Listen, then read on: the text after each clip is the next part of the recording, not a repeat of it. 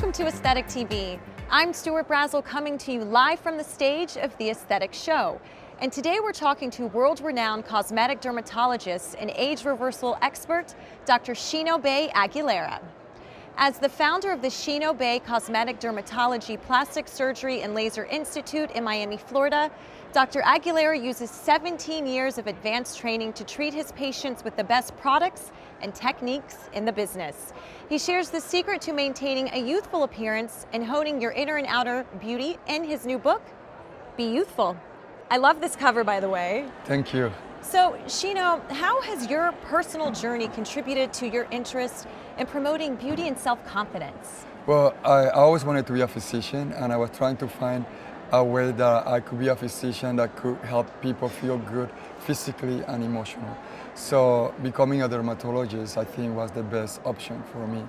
I came from Panama, and trying to find my American dream and trying to get an education here in the United States. So it just so happened that by accident I ended up being a male model. And, I don't think that was by accident. So for me, that gave me an insight of how you would feel if you didn't look the part, if your skin was staying in good shape. Nothing worse than go to a casting in a room full of good-looking people that had great skin, and I would walk in and I just wanted to turn around and walk out. But it allowed me to understand how important feeling good about yourself means to people. And if you have great skin, most of the time you feel great about yourself. So how did you decide to open the Shino Bay Institute in Florida, and what were you going through in your life at that time? Actually, I was a resident. And then I grew up in LA. My family lives in California, in Glendale. And the plan was finish my education and go back to LA. But I always feel like I'm spiritual guided, because something tells me you need to stay in Florida and open your practice in downtown Florida, and that's what I did. So of course everyone wants to know the secret to staying young, and I really like the way you call it your personal fountain of youth. So what are some key factors causing facial aging, and what can we do to slow down the process? That is the hot topic always. Correct. The most important thing is that the patient needs to be in charge of their own architecture. And I tell that to my patients during consultation. I don't live with you, so you need to know when to come. So there's nothing worse than have a patient to tell the physician, you tell me what I need, in my opinion. So if you know what happens at different decades, you should be able to be in charge of your own architecture, because you cannot inject yourself. So if you know that after age 40, most people start to truly age. And what happens, you start losing the deep fat compartment, causing a face to look tired. And after that, 50 and above, you start losing bone on your face. So you need to know what's happening to you, so you know when to come and where should you be treated, because there's nothing worse to have the architecture of bone of an elderly woman or man with the volume of fat of a 20-year-old. It just doesn't look real. Yeah, that math just does not add up. Okay, so what can viewers do to prevent wrinkles and really keep their skin looking flawless? Well, for the skin, it's nothing better than, prevention. So the best thing is trying to avoid excessive sun exposure. We are creatures that need sunlight in order to stay healthy, but you should not abuse the sun and damage your collagen and elastic fiber in the process. So using a sunblock during the day and using a retinoic acid, whether it's retinol, which is non-prescription, or a prescription Retin-A or Tazrac, that will allow you to increase the level of collagen, elastic fiber, because the retinoic acid family prevents the breakdown of collagen by inhibiting enzymes that breaks it, and it helps you turn on genes that make new collagen. That's why women that have been using Retin-A or retinol for the last 40 years, and they're 80 years old now, they have no one wrinkle. That's incredible. Mm-hmm. Now, I love in your book, there's a beautiful spiritual message. It's about accepting yourself throughout your book. And how does living in harmony and nurturing positive thoughts really affect your outer beauty? It always does, because youth is an energy that is harnessed according to the way you view life. So people are useful, they're usually people that are positive people that look forward to the future and and take care of themselves because of that. Aging is is about being pessimistic and retired from life. So people that manage to be spiritual and be in harmony with the universe and do everything from a place of love, and that includes self-love and self-acceptance, tend to harness the elixir of the fountain of youth. People that are pessimistic have a lot of regrets, jealousy, envy. They tend to accelerate the aging process. And also you can sense their negative energy, you want to be around positive people. Exactly, definitely. Okay, so I have to ask, one of the things that fascinated me most in your book is we have to talk about the use of snail slime to increase collagen. Walk me through this. Well, the first time I saw snail slime for the skin was in Bogota, Colombia. And actually they had the actual snails out there, and I thought, oh, this is a little crazy. Who does that? And the guy was selling the snail. And then I came to the American Academy of Dermatology, and there it was. They were selling snail slime. So basically, the slime of the snail has growth factors that helps the cells on the skin to behave and act younger, increasing the amount of collagen and elastic fiber. So that's the reason that using animal-derived growth factors can influence your own skin cells to behave younger. This snail slime actually from a company in the United States called Biopel, and the product is called Tensage. It was used for women that had radiation therapy for breast cancer, which damaged the skin, and it helped heal the skin in almost no time. That's fascinating. Correct. So if it's good for a skin that's damaged with radiation, it's good for a normal, healthy skin to stay useful. It's like I have a whole new respect for snails, right? Correct, yeah, and don't eat them. I know, right? We need Okay, them. so obviously you're always on the forefront of what's cutting edge. So what technology are you currently offering at your practice that you're excited about? What I'm most excited in my practice and what put me on the map on the world of aesthetics is a technique that I do with a product called Sculptra Aesthetics. And basically I create a technique called Precise Sculpt. And what I do with that technique is I can imitate bone and help the architecture of the bone. Earlier I said that when you lose fat, you look tired, but you don't look elderly. But when you start losing the bone architecture, then you start looking elderly.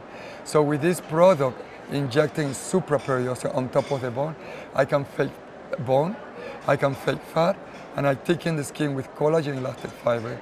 So it takes care of the three tissues that goes away with age: fat, bone, and collagen on your skin. So it really reverses the aging process and it holds it. So that's what I'm the most proud of in my practice, and it's what I do the most. That sounds just absolutely wonderful. I know that you have some seriously happy patients. So speaking of patients, when you see a new patient, what is the process that you go through to connect with them and try to find, the negative vectors that are affecting their face and help slow down the aging process and volume loss? So when I'm on a consultation, there's something just like this. Like we're talking and you're a patient, you tell me you're concerned. I'm always studying the face. What are they doing? Because I can get messages of what vectors has changed, what needs to be retouched or put back where it used to be. One of the things that people don't think about, especially in the world of aesthetics, is about bruxism, grinding and clenching, because it gives premature aging around the mouth. And a woman without grinding and clenching will lose, just by the fact that she's a woman, 30% more bone in the area of the mouth than men. That's a big number. It's a big number. And it's not because women like to talk a lot, but it's because we do like to talk. But it's because menopause. So what happened, the mouth starts moving retrograde, and the distance from the tip of the nose and the lip will elongate. And as the jaw starts moving retrograde, you start getting the corners of mouth to turn down. They get marionette lines, and then they start doing little gestures with their mouth. Either this or the I see that all the time. Or they do this where it looks like orange peel. That creates muscle tone, so your mouth stays in position, but it creates a lot of wrinkles. So as my patient is talking to me in the consultation, I try to pay attention what she's doing with her mouth or him, what is going on in the area of the cheekbone. Are the cheekbone disappearing? If your ogive curve, the apples of the face are disappearing. Then I start seeing, does this patient look tired to me? or the patient started looking like a grandma to me. If she looks tired, I know I need to imitate fat. If she started looking like my grandma, I know I need to work deeper. I need to fake bone and make sure that I bring back the structure and not allow it to change anymore. That is a really great concept. Thank you. It has really helped change the way my practice operates, but it has created a culture of people that they are in charge of their own architecture. According to your book, we are entering a new era of regenerative medicine in which scientists, engineers, biologists, chemists, and physicians are joining forces to encourage the body to heal its own damaged tissue. How has the combined work of so many experts helped advance dermatology? Well, we're living in very exciting times where we have epigenetic studies, we understand how stem cells work and growth factors and cytokines. So all this work from different specialties or researchers will allow us to really stay useful for a long time. We are able now to grow organs and regenerate tissue that in a way that we never had dreamt before. Stem cell therapy is going to be the new way of trying to keep the body and the face useful and healthy. It's incredible, and it's such a collaborative process. I feel like it's the meeting of all the minds. Yeah, so I think, well, what I tell my patients, when you look at a 50-year-old lady now, she could look like she's on her mid-30s or sometimes early 30s, Okay, right? sign me up. Why? Because there's a paradigm shift where we understand the aging process better. We have all these studies with stem cells and growth factors and epigenetics where we are kind of mastering to maintain the body younger, a lot longer than we used to do. Back in the day, most 50-year-olds looked really elderly, and now they're looking really young. So it's like 50 is the new 30, right? Exactly, and 60 looks really sexy these days too. I like that. Now, with so many new products entering the industry, some with very similar effects, is it hard for people to choose which products are actually going to deliver the results that they're advertising? And how do you research and verify the efficacy of a product before bringing it to your office to make sure it's up to your standards? Well, one of my guilty pleasures and a confession is that I love to go to Sephora. Me too. It's one of my favorite stores, but I go there because I do my research of what my patients are using and what all these hope in a jars are telling them to do. Does the product match the brand name, exactly. Right? So I try to teach, especially in a chapter of my book called Lotions and Potions, is that just because a bottle says that it has vitamin C, doesn't mean that the vitamin C that is in there is viable, it has the right concentration, and it's going to work as well as the vitamin C that you can get in any doctor's office. For a physician, we like to see papers and see the research behind that supports the claims of the product. So we're trying to scrutinize that. So you have to have the right concentration of the active ingredient, and also you want to know how long it's going to last on the shelf. Because if they have the right concentration, but it's going to degrade in no time, you really don't putting anything on your face that is of value. So in this chapter, I teach what all the ingredients that do work, that promise what they deliver, and I even tell the brands that I like, that I think have the right concentrations and the right active ingredient that's going to maintain a healthy, younger looking skin. Transparency is key when it comes to products. Correct, yes. So it's also very notable and admirable that you qualify the aesthetic expectations of your patients up front to determine if they're a good fit for your institute. So talk to me more about your process of accepting patients to your practice. Well, in my practice, that's why we have consultation, because it's like dating. The energy has to be right. You need to like me, and I need to like you, and it's like a match made in heaven. I even encourage patients to go a second opinion, because we are here in a business to make people feel good about themselves. And I tell right off the bat what my philosophy is. I'm a minimalist. I use the least amount of bottles. I'm a physician because I like movement. I don't like frozen faces, and I like, when I do my fillers, to be very natural. If somebody can tell that you have fillers on your cheeks or on your lips or under your eyes, to me it's not a good job. So people need to look at you, not your fillers. So everybody has their own idea of beauty, and I'm no one to judge. So if we see that we're not matching, then I basically tell the patient, you know what, I don't think you're gonna be happy with me because I don't do that type of work. I'm a minimalist. So there's other doctors that you'll probably be a lot happier with me. That will take your money and put whatever you want in there. Correct. But you know, the energy needs to be right. You know? Well, it's all about that positivity. Exactly. All right, well, I'd love to take a look at some of your best work. Okay, definitely. Perfect. Oh, wow. So what we're seeing here is your typical 45-year-old female that likes to look very thin. In the process, she has lost all the fat on her face. That's why I always say, after 40, you need to choose between your fanny or your face. That's the saying. Correct? Yeah. So you could see that the second patient too, when you look at them, they don't look elderly. They just look She looks tired in the before. Tired. So what does that mean? She's losing the deep fat compartment. If you bring the architecture back, she goes back to the way she used to look. So basically, you're in charge of your own architecture. Wow. So I always say, when you look at a room, you look at everybody exactly right here. You do. And within fraction of seconds, you put them in a box. You say this person is young, this person is elderly. Now you look at him and you say, wow, you know, this gentleman doesn't need any fillers. He's chubby, you know. Why would you put fillers on him? But if you study, he's looking elderly. He's an elderly black male. And if I thicken the architecture of the bone, he looks years younger, but he actually looks thinner because the skin fits much better. He does look thinner. Right? His skin fits much better on that skull. So basically that's what I'm trying to do and teach on my book, that you should know what's happening to you. Most people, like you said earlier, don't know that part of the aging process, that they're losing bone on their face.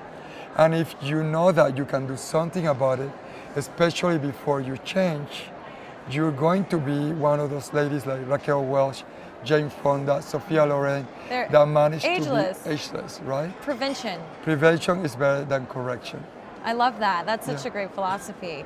Now, in your book, there's a chapter, Lotions and Potions, and you discuss the importance of a patient envisioning the benefits of their products. So can one do this by thinking of their cells generating new collagen as they apply the eye cream? I feel like you're manifesting. It's like a meditation almost. Exactly, and it should be your Zen routine where you enjoy, your body's your temple and you're taking care of it. And by taking care of it, I am rejuvenating my skin. Exactly. But everything that you do needs to have the power of intention. So I tell my patients, and in the book I mentioned that when you do anything in life, you should put the power of intention to it. So if you know that this eye cream is supposed to regenerate tissue by increasing collagen, you just see that happening. Every single cell in your body is there to work for you. You just have to tell them that. Okay, I'm totally doing that now. I love this. Okay, I have one last question before we sadly have to say goodbye. What do you want your readers to take away from reading Be Youthful? Well, my book has a lot of information about architectural changes, tissue changes, lotions and potions, laser, Botox. All of that is great because it will allow you to understand the aging process and will allow you to be in charge of your own architecture. But that's not the main message of my book. My main message is that you should love yourself in every decade. You know, you should be able to have self-love and self-acceptance, which it doesn't mean that self-acceptance means that you have to have inattention to your looks. Self-acceptance means that you need to understand that there's going to be times where no matter what you do, this wrinkle may not go away. And you should just accept it, you know, and be grateful that you got to live to age 80 or 90 and love your body and your face at every decade. Be the best version that you could be of yourself every decade, but don't lose track of your humanity. And don't try to hate yourself because you cannot look 20 anymore. The 20s were the 20s. You didn't have that life experience, right? Correct, yeah. I mean, 20s I was so insecure. So, you know, that's why I say youth is wasted on the young. I like the 40s. You know, I'm gonna be 47 this year. I would never guess that. And it's the best decade of my life because I'm more spiritual. I have no insecurities like my 20s. And on your 40s, you have the most money that you ever had. So you can, you know, don't worry about finances the way you did on your early 20s and 30s. So embrace every decade. I'm looking forward in 3 years becoming 50. And I hope that the 50 is going to be even better than my 40s. Oh, I have a feeling it will be. Well, thank you so much for giving us an inside look at Be Youthful. And I wanted to say one of the reasons I created a book too, I used 20% of the sales of this book to support an organization in Broward County in Florida, where my office is. The name of the organization is Handy. And what Handy does is take care of abused, neglected children. We give them housing, we give them schooling, counseling, tutors, and 100% of these abused children gets to go to college. And the reason I like to help this organization is, if you know my life story, I grew up really poor, and the only reason I'm successful is because people like Handy believed in me and helped me, gave me the resources so I could have a better future. So it's my time to pay back. So every book that I sell, 20% of that book will go to support the children of Handy. Well, that's such a positive message. Make sure to order your guide to staying youthful inside and out online at Amazon.com. Thank you for joining us. I'm Stuart Brazell for Aesthetic TV. Until next time, stay tuned and be youthful.